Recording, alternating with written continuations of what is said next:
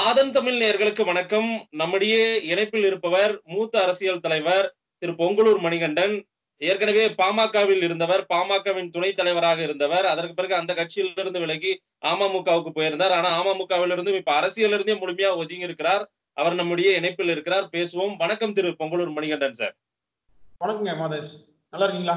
நல்லா இருக்கும். இந்த கொரோனா ஊரடங்கு இன்னமும் தொடர்ந்து கொண்டிருக்கிறது. பொது முடக்கம் இன்னும் இந்தியா முழுவதும் இருந்து கொண்டுதான் இருக்கிறது. நிறைய தளர்வுகள் கொடுக்கப்பட்டிருக்கு. அந்த தளர்வுகளின் அடிப்படையில் மதுக்கடைகள் நேற்றைக்கு தமிழ்நாடு முழுவதும் மதுக்கடைகள் ஓபன் பண்ணியிருக்காங்க. நம்ம பார்த்திருக்கோம்.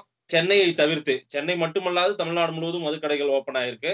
நேற்றைக்கு முந்த நாள் உங்களுடைய அதாவது நேற்றைய பதிவு நான் படிச்சேன். நேற்றைக்கு முந்த நாள் ஒரு பதிவு நீங்க போட்டிருந்தீங்க. அந்த மதுக்கடைகள் திறக்கிறது கூட ஒரு வரவேற்கக்கூடிய விஷயம் கூட நீங்க சொல்லியிருந்தீங்க. ஆனா நேற்றைக்கு நீங்க ஒரு பதிவிட்டு இருந்தீங்க, இந்த மதுக்கடைகளுக்கு எதிரான போராட்டங்கள், திமுக தலைவர் போராட்டம், கமலஹாசனுடைய அறிக்கை போன்றதெல்லாம் வந்தபோது நீங்க அந்த விஷயத்துல திரு ராமதாஸ் மற்றும் பேசுவதற்கு தகுதியானவர், மதுவை எதிர்த்து பேசுவதற்கு தகுதியான ஒரே தலைவர் ராமதாஸ் நீங்க பதிவிட்டு இருந்தீங்க. என்ன திடீர் பாசம்? அதே போல இந்த மதுவை குறித்தான உங்களுடைய பார்வை, மதுக்கடைகள் திறந்ததற்கான உங்களுடைய பார்வையை பதிவிடுங்க சார். இல்லைங்க, நான் மது கடை வர்றத ஆதரிச்சு தரல. நீங்க அதை முழுமையா படிச்சு பாருங்க. நான் கிண்டலா போட்டிருந்தேன். அதாவது முதலமைச்சர் எடப்பாடி பழனிசாமி இதை அறிவிக்க பார்த்துட்டு நான் ஒரு கிண்டல் பண்ணி போட்டிருந்தேன். பதிவு நல்லா படிங்க திரும்ப திரும்ப. அது ஆதரவு பதிவு அல்ல. அது ஒண்ணு. ரெண்டாவது பாமக நிறுவனர் மருத்துவர் ராமதாஸ் ஐயா அவர்களை பாராட்டி நான் சொன்னதை பத்தி நிறைய பேர் முகநூல்ல பாராட்டி தான் போட்டிருந்தாங்க. நீங்க போராட்டம் பண்றது நேத்து மட்டும் தான் போராட்டம் பண்றாங்க மற்ற எல்லா கட்சியுமே. ஆனா பாமகவுல அது மருத்துவர் ஐயா 1987 இருந்து எனக்கு நேரடியா தெரியும், தொடர்ந்து ஒரு கட்சி, அந்த கட்சி துவங்க நாள் இருந்து மதுவிலக்கு மட்டுமே தீர்வு அப்படின்னு சொன்னது அவர் மட்டும்தான். ஏன்னா துக்ளக் ஆசிரியர் திரு சோ ராமசாமி அவர்கள் அவ்வளவு எளிதா யாரையும் பாராட்ட மாட்டார். அவரை ஒரு முறை ஒரு துக்ளக் பத்திரிகையில ஒரு கேள்வி பதில் நிகழ்ச்சியில அவர் சொல்லியிருந்தாரு, தமிழ்நாட்டில் இருக்கிற அனைத்து அரசியல் கட்சிகளுமே மதுவிலக்கில் போலித்தனமான செயல்களையே செய்கிறது. ஆனால் பாமக நிறுவனர் டாக்டர் ராமதாஸ் அவர்கள் தான் உண்மையாக சரியாக அவர் சமூக அக்கறையோடு அந்த மதுவிலக்கை அமல்படுத்த வேண்டும் என்று தொடர்ந்து குரல் சொல்லியிருந்தார். நான் அவர் சோ ராமசாமி சொன்னதுக்காக சொல்ல, நான் நேரடியாவே பார்த்துட்டு வர்றேன். அவர் எதில் கூட சமரசம் பண்ண வழியே இந்த மதுவிலக்கு தரத்து சமரசம் பண்ணல. உடனே நீங்க கேள்வி கேட்பீங்க, அப்ப அதிமுக பண்ணிருக்குதே எப்படி ஒத்துட்டாரு கேட்பீங்க. அவர் கடுமையான அறிக்கை கொடுத்தாரு பாருங்க. நீங்க வெறும் போராட்டம், இப்போ ஊரடங்கு. நான் அப்படி கேட்க மாட்டேன். எல்லா கட்சிகளுமே நேற்றைக்கு குறிப்பா திமுக உள்ளிட்ட கட்சிகளே போராட்டம் நடத்தும் போது பாமகவினர் நேற்றைக்கு இதை பற்றி அவங்க எதிர்ப்பு மனநிலையில தான் இருக்காங்க. ஆனா நேற்றைக்கு எந்த ஒரு பதிவும் இல்லாம இருக்காங்களே, எதிர்க்கவே இல்லையே. ஏன்னா கூட்டணியில் இருக்கிறதுனால ஒரு மௌனமா? இல்ல, நீங்க மதுக்கடையை ஒரு புறம் திறந்து வையுங்கள், இன்னொரு புறம் சுடுகாட்டையும் திறந்து வையுங்கள். மருத்துவரையோட அறிக்கை படிச்சு பாருங்க. அவர் மிக கடுமையா சொல்லியிருக்கார். இதோட ஒரு கடுமையான வார்த்தையை பயன்படுத்த முடியாது. கூட்டணியில் இருந்துட்டு கூட அவர் மௌனமா இருந்திருக்கலாம், அல்லது வார்த்தைகளை கடுமையா போடாம இருக்கலாம். ஆனா மருத்துவரையாவும் மருத்துவர் அன்புமணி ராமதாஸ் அவர்களும் மிக கடுமையான வார்த்தையை பயன்படுத்தி சொன்னாங்க. அது நீங்க ஏதோ ஒப்புக்கா சொன்னது அல்ல. கூட்டணி இருந்தா கூட இப்ப டாஸ்மார்க்னால கூட்டணி கூட விரிசம் வந்துருமோ அப்படிங்கிற அளவு கூட அந்த செய்திகள் வந்தது. அதனால வெறும் போராட்டம் 4 பேர் வச்சுக்கிட்டு இது 144 போட்டு முழு ஊரடங்கு, மக்கள் வெளியே போக முடியாத நிலையில் இருக்கும்போது நீங்க அரசியல் கட்சிகள் போராடுங்கிறது முடியாத விஷயம். நீங்க அதிமுக திமுக 2 கட்சிகளோடு அவர் கூட்டணி இருந்த காலகட்டத்திலும் மதுவிலக்கை பொறுத்தவரையில் மருத்துவர் ராமதாஸ் ஐயா அவர்களோ திரு அன்புமணி ராமதாஸ் அவர்களோ எந்த விதமான சமரசமும் செய்து கொள்ளவில்லை என்பதுதான் உண்மை.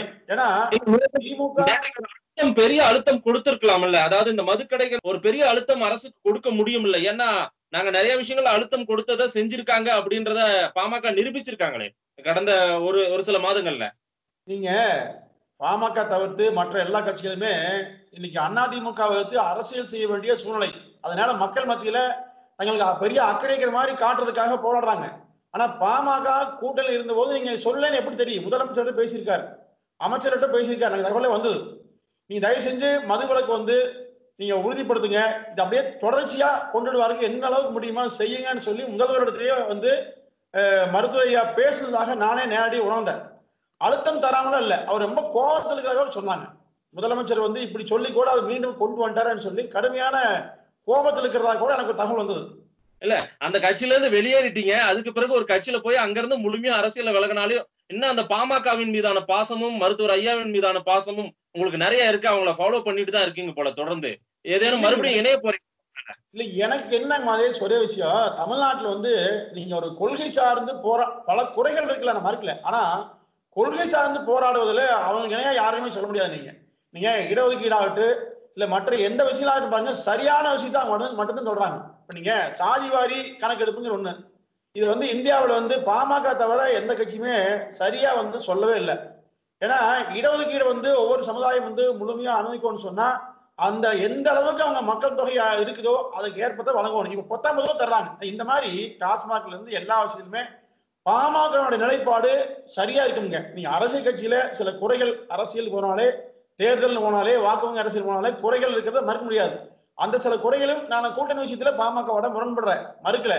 ஆனா கொள்கை ரீதியா மற்ற விஷயங்கள மக்களுக்கு போராடக்கூடிய விஷயத்துல மருத்துவர் ராமதாஸ் ஐயாவை விட தகுதியான தலைவர் தமிழ்நாட்டுல யாருமே இல்லைன்னு உறுதியா சொல்லுவேன்.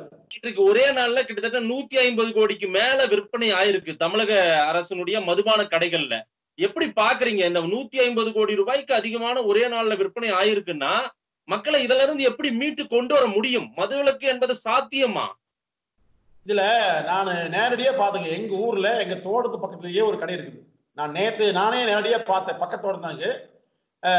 ஒவ்வொருத்தரும் என்ன பண்றாங்கன்னா, நீங்க ஆதார் அட்டை எடுத்துட்டு போய் ஒரு ஆதார் அட்டைக்கு இவ்வளவுதாங்கிற அந்த ஒரு அளவு இல்லாம 4 முறை போனாங்க.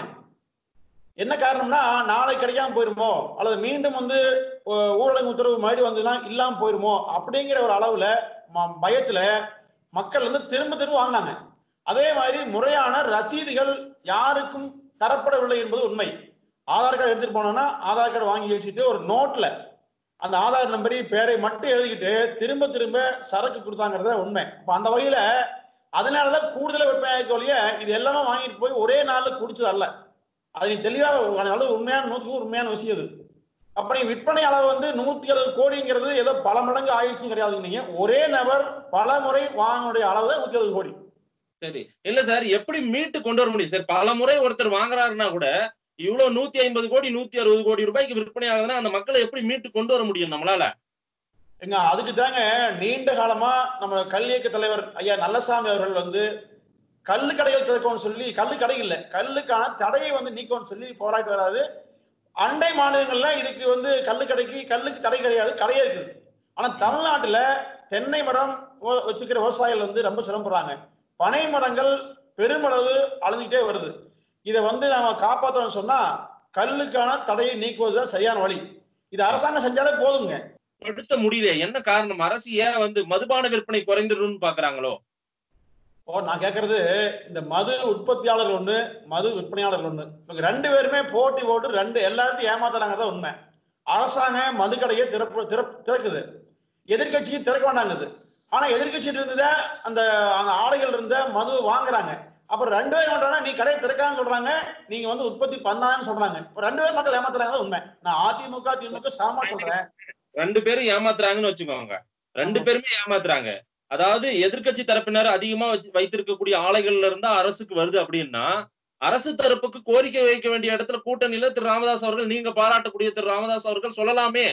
அதாவது அவங்க கிட்ட இருந்து பர்ச்சேஸ் பண்ணாதீங்கன்னு நிறுத்தலாமே. போராட்டம் பண்றாங்க பாருங்க, அவங்க நாடகம் நடத்துறாங்க, நீங்க நிறுத்துங்க, பர்ச்சேஸ் பண்ணாதீங்கன்றத அறிவுறுத்தலாமே அரசுக்கு. அதான் சொல்றேன், அவர் கடுமையா அறிக்கை கொடுத்திருக்காரு, கடுமையா சொல்லியிருக்காரு, முதலமைச்சர்கிட்ட அமைச்சர்கிட்ட பேசியிருக்காரு. இது வந்து இதுவரை அடுத்து என்னன்னா கூட்டணி வெளியே வர வேண்டியது வழி இல்லை. அந்த அளவுக்கு நீங்க போக நினைக்கிறீங்களான்னு தெரியல. ஆனா வந்து பாமக இது சொல்லாம இருக்குன்னு சொல்லி நீங்க நம்புனீங்கன்னா அதை நான் ஏற்க முடியாது. ஏன்னா அதாவது நீண்ட காலமாக எனக்கு தெரிஞ்சு கிட்டத்தட்ட 37 ஆண்டு கால அரசியல் வரலாற்றில் 31 ஆண்டு காலம் மதுவுக்கு எதிராக போராடி கொண்டிருப்பவர் மருத்துவர் ராமதாஸ். நாங்க செய்தியா பல முறை திரு ராமதாஸ் அவர்கள் எதை சொன்னாலும் அவருடைய ஒவ்வொரு ட்விட்டர் பதிவையும் செய்தியாக்கக்கூடியவர்கள் நாங்க பதிவிட்டு கொண்டுதான் இருக்கோம். திரு ராமதாஸ் அவர்கள் இதை சொன்னிருக்கலாமே, சொல்லலாமே அப்படின்றதான் நான் செய்தியா கேட்கிறேன். அவரு பேசவே இல்லை அப்படின்றது என்னுடைய இதில் கிடையாது. ஒவ்வொரு அரசியல் கட்சியுமே தன்னுடைய நிர்வாகிகளுக்கோ தன்னுடைய தொண்டர்களுக்கோ தனிப்பட்ட வகையில் வந்து நீ குடிக்கூடாது, குடிச்சீங்கன்னா உனக்கு பதவி தர மாட்டேன், குடிச்சீங்கன்னா நீ கூட்டத்துக்கு வராத அப்படின்னு சொல்றவங்கள நான் வரை பார்த்ததே இல்லை. நீங்க மருத்துவரியாவை பொறுத்தவரையில நான் நேரடியா பாத்துக்கிறேன். நிர்வாகிகள் வந்து நியமிச்சா கூட இவர் குடிப்பாரா குடிக்க மாட்டாரா கேள்வி கேட்டுட்டு பொறுப்பு கொடுப்பாரு. நான் கண் கூட பார்த்தது. அவருக்கு தகவல் தெரிஞ்சு குடிக்கிறான்னு தகவல் வந்ததுன்னா பொறுப்பு நீக்குவார். என்ன காரணம்னா குடிச்சிட்டு அங்க ஏதாவது பிரச்சனை அப்படின்னு சொன்னா கட்சி விட்டு நீக்கிறதே உண்டு. இப்ப இதுக்கு மேல செய்ய முடியாதுங்க. இப்போ குடிக்கிறது தனிப்பட்ட விருப்பம். இப்ப நான் ஒரு பண்றேன்னு சொன்னா அவர் என்ன என்ன செய்ய முடியும்? இப்ப எனக்கு வந்து ராமதாஸ் ஐயா வச்சு நாங்க ஏதாவது காரியமான எல்லாம் பேசலீங்க. அவர் செய்யக்கூடிய உண்மையான விஷயத்த பாராட்டுறேன். இதுல வந்து ஒரு மூத்தவரா, ஒரு பெரியவரா, நல்ல ஒரு மருத்துவரா, சமூக இலக்கு உள்ளவரா அவர் மட்டும்தான் இதை செய்யறாரு. இப்ப அவருடைய எந்த கம்பெனியும் இல்லையே, சாராய ஆலையோ அது சார்ந்த கம்பெனி அவர் எதுவுமே இல்லையே. ஆனா நீங்க மற்ற கட்சியில் பாருங்க, பேசுறதுக்கும் செயலுக்கும் சம்பந்தமே இல்லை. இதுல நீங்க வந்து தமிழ்நாட்டுல எல்லாரும் ஏற்கக்கூடிய ஒரு சமூகத்தின் தந்தையாக மருத்துவரையா அவர்கள் வந்து ஒரு அக்கறையோடு சொல்றாங்க. இதை நம்ம ஏற்றுட்டே ஆகணும். அவர் யாரா இருக்கலாம், எப்படி இருக்கலாம், அதை பத்தில கவலையும் இல்லைங்க.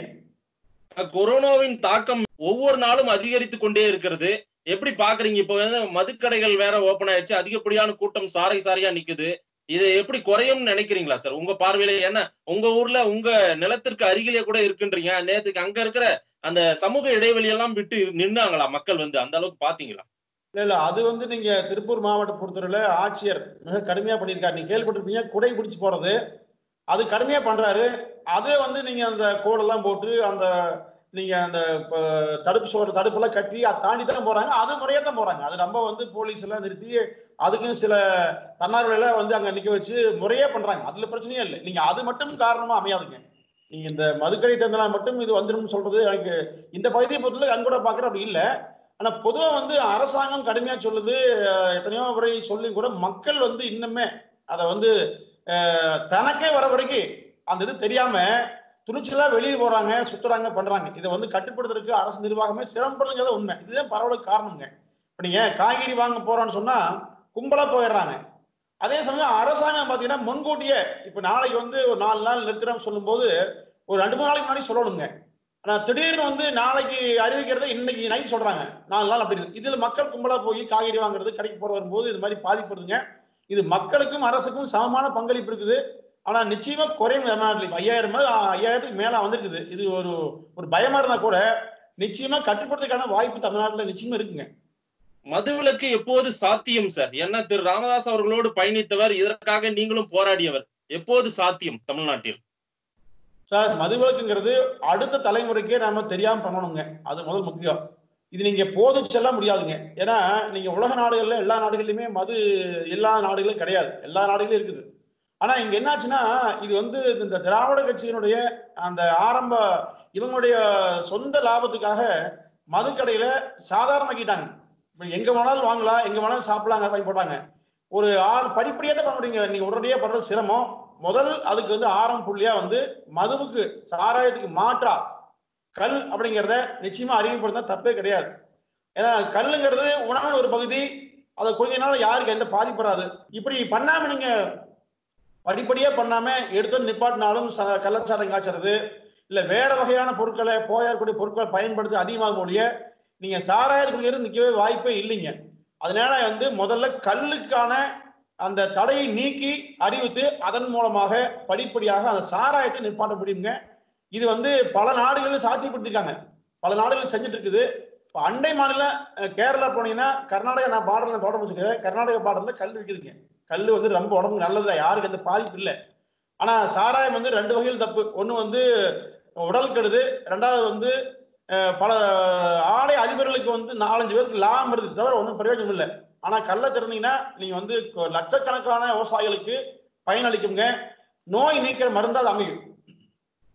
நிச்சயமா சார். தொடர்ந்து பல விஷயங்களை முன்னெடுத்து பயணிக்கக்கூடியவர் நீங்க. இந்த கொங்கு நாடுன்னு கூட ஒண்ணு வேண்டும் அப்படின்னு நீண்ட கால கோரிக்கை வைத்துட்டு இருக்கீங்க.